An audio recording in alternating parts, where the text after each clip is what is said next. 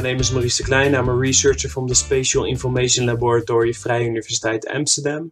And unfortunately, I cannot be here today since I'm away. I'm in Australia together with my wife, enjoying a nice road trip. So I made a video instead. The title of the presentation is Simulating Land Use Change for the Lower Rhine-Meuse Delta in the Roman Period. And I will be telling something about this through several steps. First, I will tell something about the theoretical context on landscape simulations, which will be followed by an introduction to the modeling framework. That will be followed by an application of the modeling framework in two cases, which is followed by challenges and limitations of it and some concluding remarks. So, the theoretical context on landscape simulations. We identified two different approaches on landscape simulations, of which the first one is the essentialist approach of the landscape. They see the landscape more as a physical fact and determining factor for the location of settlements, and it's rooted in the ecological domain. And the other approach that we identified is the more constructivist approach of the landscape, who sees the landscape more as an hermeneutic entity and looks at the people that shape the environment by adapting their technologies and projecting their values and beliefs. And we identified a gap between the two of them. This gap, we're not the first one, we're not the only one who identified this gap. It has been identified by multiple archaeology scholars for which they applied agent-based modeling and all kind of simulation methods and techniques. However, one of the striking things is that the sociological simulation component remains one of the major challenges, and we aim through this research to contribute to that specifically. So the current paper proposes a modeling framework in which sociological and biophysical processes are integrated to generate a better understanding of past spatial dynamics and land use. And we really see this as an heuristic tool to test hypotheses and to support theory building as well. So the core of this modeling framework that we applied exists of two components. So the first one is the demand for land use, and the other one is the suitability for land use. To determine the demand and the suitability, we applied a conceptual framework which is derived from contemporary studies of agricultural systems. And for the demand, we identified socioeconomic factors and cultural factors, such as demography, demand for commodities, diet, tradition, and religion. Those provide us with the information for the demand. And on the other hand, we have the suitability, technological factors, spatial environmental factors, and political factors. So political factors, think of ownership, territories, political influence. Spatial environmental factors, think of physical characteristics of the landscape, distance relationships, site catchment, all those kind of stuff. And technological factors, we place them deliberately in the middle. Think of tools, agricultural systems, and building techniques. We place them deliberately in the middle because in other contexts, they might also influence the demand. However, in our current study, we didn't do that. So we made it into a dotted line, but the conceptual framework does include that. The demand and the suitability combined, they are put into our land use allocation procedure, which will produce simulation outcomes according to different scenarios which are identified in the different factors. So we applied this model for the Lower Rhine region by looking specifically to really nice research presented by Marieke van Dinteren and Laura Koistra recently. And they raised a question. They focused at the Roman period from AD 40 to AD 140, and they asked themselves the question, could the local population of the Lower Rhine Delta supply the Roman army? And their main conclusions are that the local population would have been able to produce enough surplus to sustain the Roman army, so producing enough food. However, they assumed in their, they made a big assumption that stood out, that 50% was imported of the cereals. And we have focused on that, we have checked on that, whether or not this figure is really feasible and if the landscape can really produce such an amount. The second thing that they concluded is that all wood was obtained locally. And we have been looking at that particular statement hypothesis as well. So Marieke van Dinteren and Laura Koistra, they divided the landscape in three sub-regions, the western coastal region, the central beach area, and the eastern river area. And they identified 4 land use types within this area. The first one is woodland for timber and fuel. The second one is arable farming for the production of cereal. The third one is pasture to produce meat and dairy. And the last one are meadows to produce hay for cattle. Interesting to notice and interesting to stress here is that arable farming, pasture and meadow are land uses that are simulated and that will grow, whereas woodland instead, it will have a starting position and it will have a decline because more wood is used and the wood and the areas will be deforested. So Van Dinter et al., they produced extensive calculations on the demand for certain land use types, for certain commodities such as food, cereal and wood. And they translated that into an area that would have been needed. And they confronted that with paleogeographical units to see if the landscape has sufficient land available. And looking at this table, looking at this slide, they concluded based on this that there was enough land available and that the local population could indeed meet the demand for land that was required with this new coming Roman soldiers and Vici inhabitants. So looking here, for instance, at AD 70, the western coastal region, they have here a figure for available land for the different paleogeographical units, and they have a figure for the demand for the area that will be required. Looking at all these figures and going closely through them, you will find out that there was indeed enough land available for these different land use types in these different areas. The same accounts for AD 140. Although there's less land available, still there is enough land available for these various land use types. So there's obviously can be a lot of critique on the research that they published. There's a lot of assumptions made in their calculations, which can be debated and has been debated by other archaeology scholars. However, we are not going to touch that. We will just be focusing on if we would be applying our modeling framework to their results and their figures, do we come to the same conclusions? So we will do that by including spatial relationships and competition for land use in the model. They didn't do that. However, you cannot obviously do everything in one study, and we could never have done this without their study. So a lot of thumbs up for their study and for their extensive calculations. Otherwise, we would never have been possible. We would never have been able to apply our model in this context and to test their hypothesis. So we really see this as an extension of their work. And one of the things that we found in particularly really interesting is one of the assumptions that stood out and is assumed to have a significant impact on the calculated demand for land use is that they stated that 50% of the cereals consumed by the Roman soldiers and Vici inhabitants consisted of locally produced cereal. And the rest is assumed to be imported.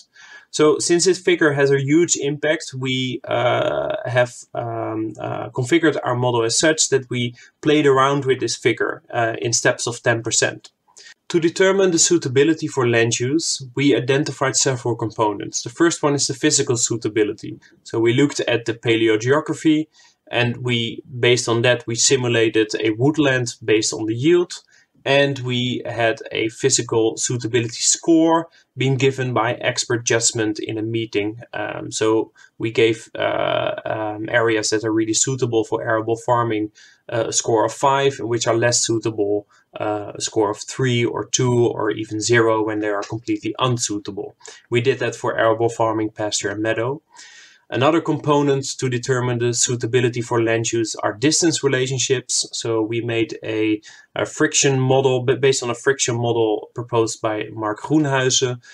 Combined with settlement data, we had around settlements site catchment areas of 1 hour walking distance or 1 or 2 hour walking distances. And we applied that to the different land use types identified. Another thing we included are buffer analysis, simply buffer analysis around military structures. There's this assumption that wood has been cleared away for 300 meters around around watchtowers and Roman fortresses, castella. So we included that rule as well into our model. Another thing is that political factors have been included, especially for AD 140, where there's this assumption that north of the River Rhine, north of the limes, let's say, no arable farming, no surplus was obtained from, or no wood was obtained from, and that everything was obtained south of the limes. For the Roman presence. So we included that as well, and we did this we made these layers for the physical suitability of land use for the different time frames. For the demand for land use, we looked at the local population, we looked at the Roman army, how much cereal do they need, how much wood would they need for fuel and timber. And we especially looked at the import of cereal, and we had these steps of 10%, so cereal, so 0% of import, 10% of import, 20, etc., until 100%. And we formulated different scenarios out of it. So here is so here we identified different scenarios for it. We did it for 3 periods. In total, we come to 11 scenarios per period, times 3 because we have 3 periods, and times 4 because we have 4 regeneration simulation approaches, which I will be discussing later on, which has a total of 132 scenarios which we applied. So looking at the outcome, looking at the results, this is a figure, these are maps on how it would look like. This is 50% cereal import, that's an assumption, and this is according to the wood, no regeneration of woodland scenario. And you see for 80, 40, 80, 70 and 80, 140, you see the area slightly being more occupied and more being deforested as well. However, if you really want to see and if you want to have a closer look on the details on what's going on, we have looked at the different percentages, and we have looked at the ratio on which the different paleogeographical units are divided for the different land use types.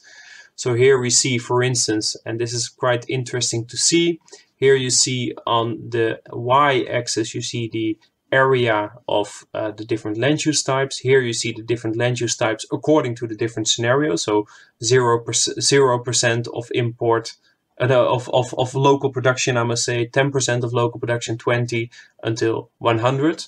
And what you can see here, for instance, it's quite straightforward. You have arable farming. The more the local production, the local population must produce, the more arable farming you will see. You see a decline here in pasture, and that's logical because we have included in the model that you have a rotation system in arable farming, where you would have half of the land being fallow and the other half being used. And those fallow lands are used for pasture, so you see an automatic decline on the pasture as well. But the interesting things that you see when you do this, for the previous one it was quite straightforward, but for this one we see some interesting things, because we see here that especially when arable farming is when there's more arable farming, then you see for pasture you see that it is declining, and that the most decline takes precedence at the moderate levees and low levees, and that basically the ratio of pasture is more on the floodplains instead of the levees. And that's quite interesting to see whether or not that's that is archaeologically also sound as well. So this is also a direction to think of, and one of the results that we gain. Another thing that I want to stress in this one is more is also quite interesting, is that you see when arable farming for 80, 140 on the central peat area, when there's more arable farming for these different scenarios, you will see that especially the peaty soils will be used for arable farming as well. It can be questioned whether or not people actually did that. It will be interesting to check that with archaeological evidence. For the western coastal region in AD 140, We see that the dunes are really used for arable farming. That's also a question. Of course, we know archaeologically that dunes were used, but looking at the extent to which dunes were used, it is interesting to reevaluate the archaeological data and to reevaluate whether or not this is also sound and this is realistic. So it gives us a way to think and to so the modeling output gives us a way of thinking and gives us some information on theory building as well. So looking at the physical aspects of the landscape, we can conclude that everything will fit and that there will be enough land available for arable farming, meadow and pasture. Besides the physical characteristics of the landscape, we have also looked at the labor force. In this slide, you can see per period and per study sub-region the amount of labor that people from the settlements could deliver. We used a figure of 25.6 hectare per settlement, and we did it times the number of settlements. If you look at this slide, you can see that for 80-40 there's no limitation of the labor force, and there were enough people to work on the lands to produce enough cereal for the Roman army and vicus inhabitants. If you look at 80-70, we see that especially in the central peat region, we see a limitation of 30%. We see a limitation already appear at 30%. The same thing accounts for 80-140 for the western coastal region in the south and the central peat region in the south as well. However, we must say that the model has subdivided the regions really strictly, meaning that the model doesn't take into account that people from other regions where there's assumed to have been enough labor force would have traveled to work on the lands of their neighboring rural settlements. To conclude, the landscape does not seem to have been the limiting factor for supplying the Roman army. To a limited extent, the labor force does seem to be the main limiting factor, especially for 80-140. However, when confronting the simulated locations of the land use types with the paleogeographical units, interesting leads for re-evaluating the archaeological evidence are revealed, such as, is there any archaeological evidence for ditches in the peaty area? What was the extent of irrigation systems? Have these been found in the dune areas as well? Those are the questions that can be asked when you relook at the when you look at the outcomes of the modeling framework, and with which you can relook at your archaeological evidence. So there's this interaction between the two of them. So this really gives us an idea how this modeling framework can be used as an archaeological research instrument to test hypotheses and to formulate theory. So the second thing that we have looked at is the statement that has been made by Van Dinter et al. Is that the wood has foremost been collected locally. And we have done that by defining various wood regeneration scenarios, because in doing so we are capable of testing the feasibility of this hypothesis. So for the amount of wood, we looked at the figures that have been proposed by Van Dinter et al. For the various wood regeneration scenarios, we have identified two strands. The first one is occupied landscape versus a tabula rasa, and the second one is full regeneration versus no regeneration. So let me first focus on occupied landscape versus tabula rasa. So the tabula rasa situation is, and I've already been mentioning that before, that you have a starting situation of wood, and in the tabula rasa situation you have the area where wood would be possible is completely filled with wood, and you would have the settlements being dropped over there, and these settlements can be using the wood that is obtained around them. That's a kind of unrealistic maximum scenario, whereas in the occupied landscape, the wood has already been removed in the previously period around the settlements and have been replaced by other land use types, and not making the wood that is obtained from these woodland areas that have been replaced by other land use types being useful for that particular simulation. For the regeneration of wood scenarios, we identified two strands, whereas the first one is once it is removed, it will never grow back.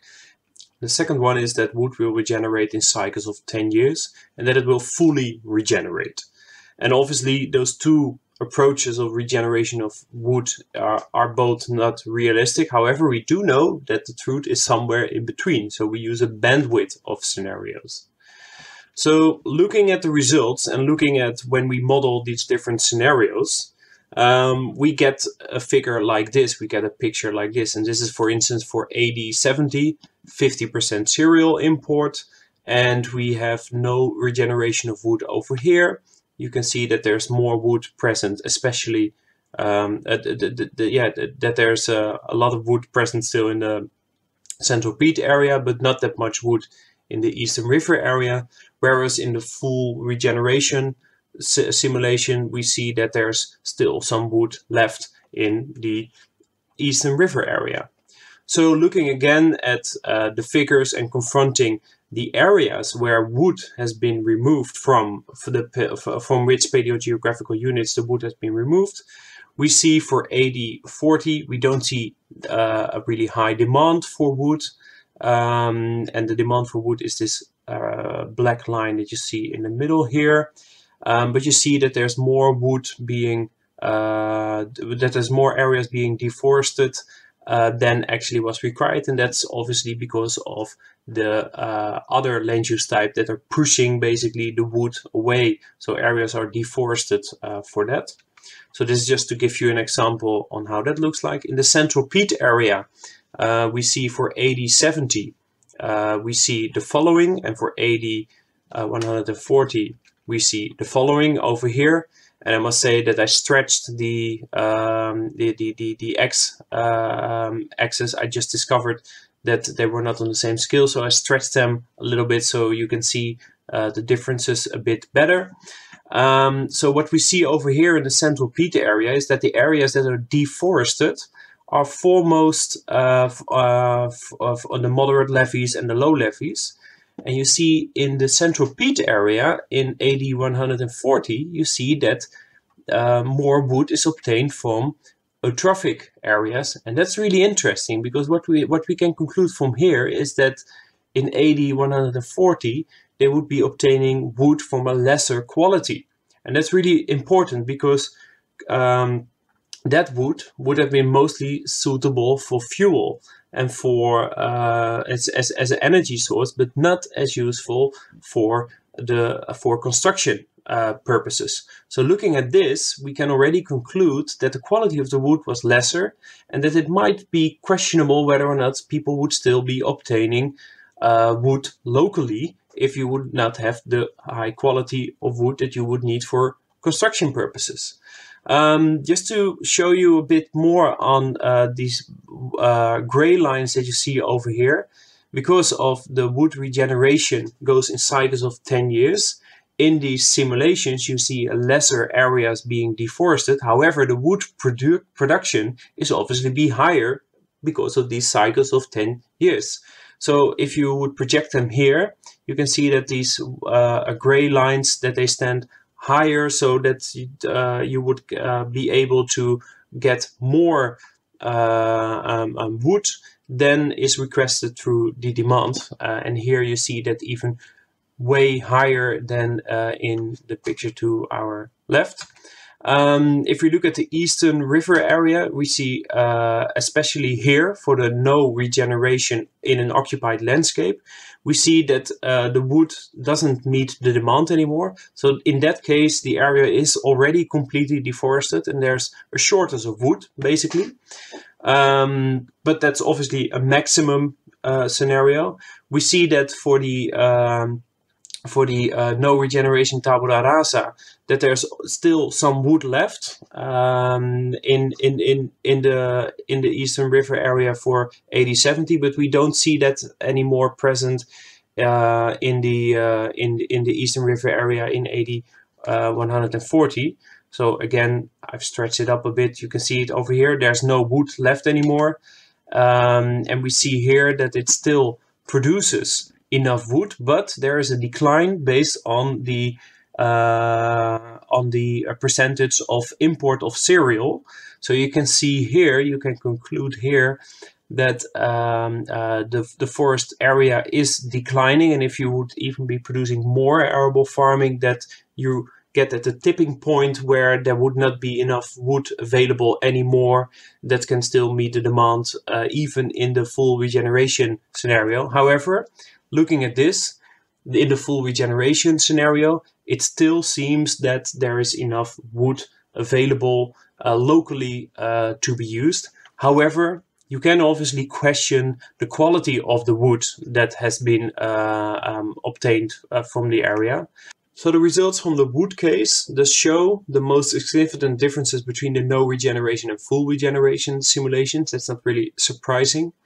And the model shows that over time, the wood is increasingly obtained from peaty areas, mesotrophic and eutrophic areas and barrier plains. And this trend can especially be seen in the Western Coastal region and in the Central Peat area for AD 70 and AD 140. And that's really interesting because the areas from where this wood is obtained are considered to produce a lesser quality of wood, and it is very unlikely that those are suitable for construction purposes. And this hypothesis, these outcomes, are supported by the recent study published by Van Lanen et al. 2016, in which they studied in which they performed a dendrochronological analysis and show that the wood found in the Lower Rhine region origins from areas in Belgium and in Germany. So combining their results with our results, we can conclude that the import of wood has likely have been taken place on a relatively large scale.